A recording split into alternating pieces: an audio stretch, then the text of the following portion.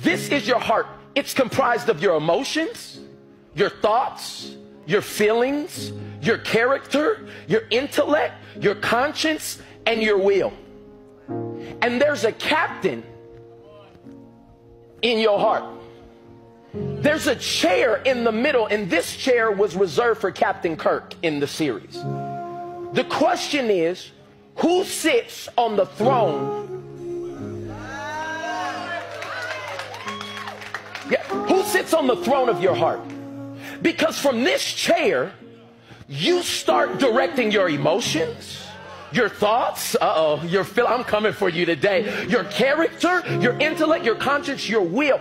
And the thing is, this seat was made for only one. Who sits on the throne of your heart?